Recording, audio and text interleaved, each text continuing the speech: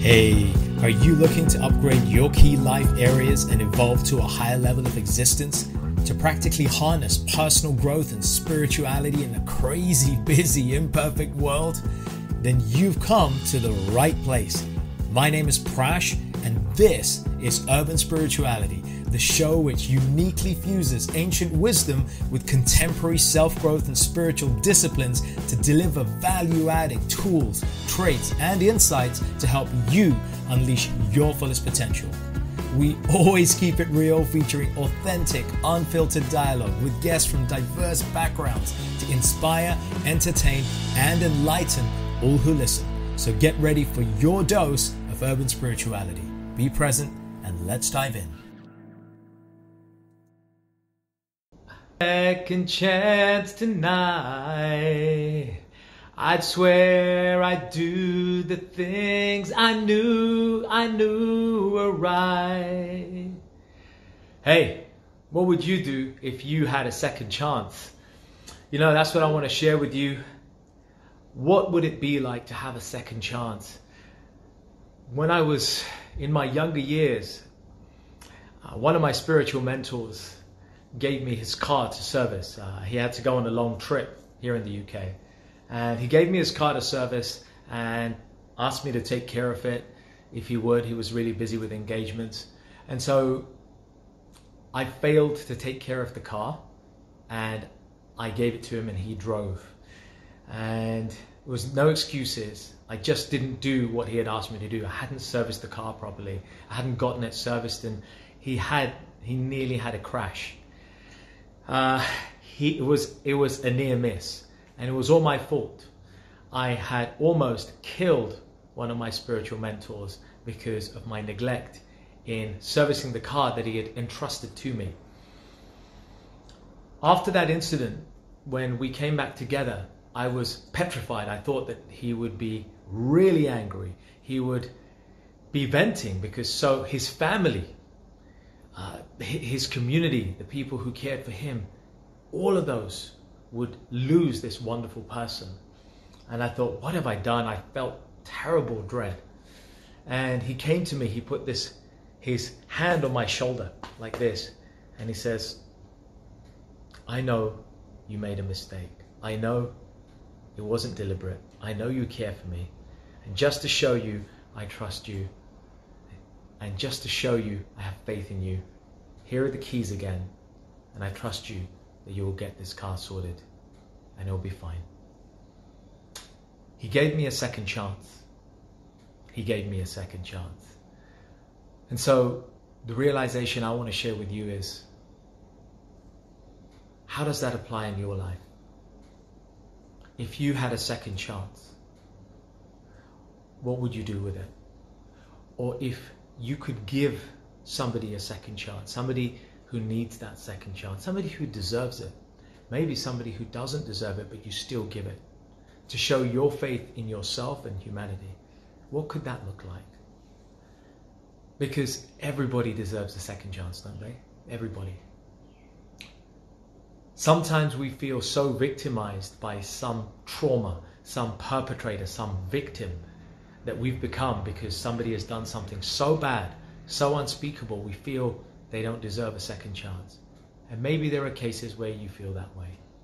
But what about situations where you've written somebody off?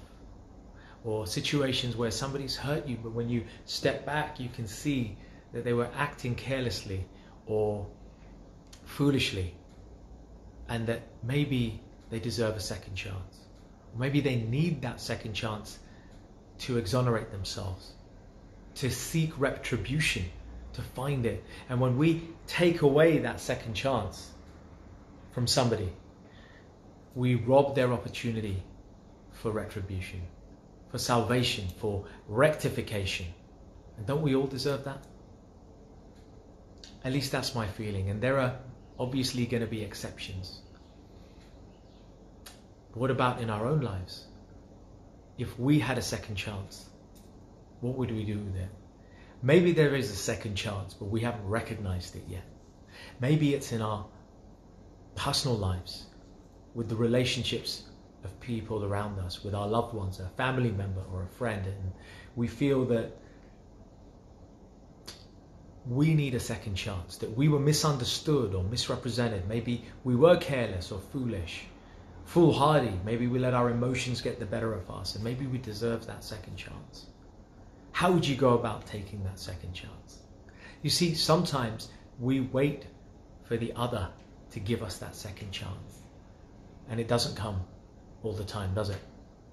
So sometimes maybe it's better for us to take that second chance, create it ourselves, approach that person that we hurt and extend an apology, seek their forgiveness. They may not choose to give it, but it is the act of seeking forgiveness, I feel, that is the most important thing.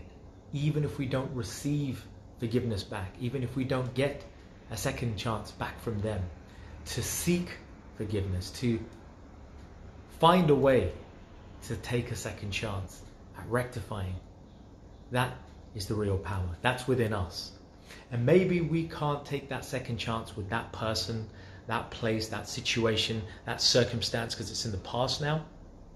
But maybe we could take that second chance and transplant it to something else in our current life or in our upcoming life, in our future, somewhere where we can make amends, somewhere where we can do better, be better, feel better, and act better for something else, for someone else in our future.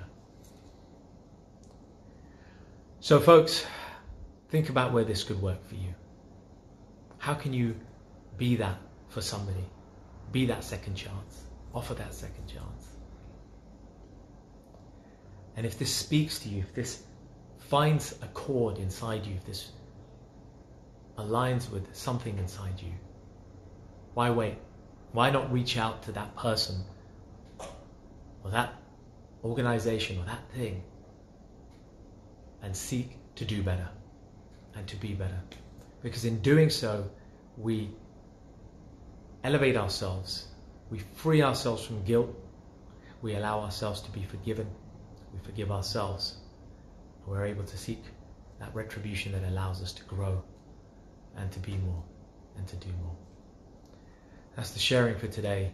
I hope that finds you in good health. And as always, check out the podcast and the YouTube channel, Urban Spirituality, on iTunes, Spotify, etc., where I'm kind of sharing more ramblings and philosophical insights that I get along my own life journey, in the hope that they might serve, help, empower, enlighten some of you in your own journey in some small way. That's it from me. Hey folks, thanks so much for listening. I really hope you enjoyed this episode, and as with all our episodes, found something to inform, inspire, and empower you in your personal and spiritual journeys in life. As always, feel free to leave a little love through your ratings and comments, subscribe, and share it with those you care about. And take your personal and spiritual evolution to the next level by joining us on one of our unique events, workshops, or retreats, or taking advantage of our personal and professional coaching packages. Find out more about us at mantratherapy.co.uk. I'm your host, Prash K. This is Urban Spirituality, and we will catch you on the next episode.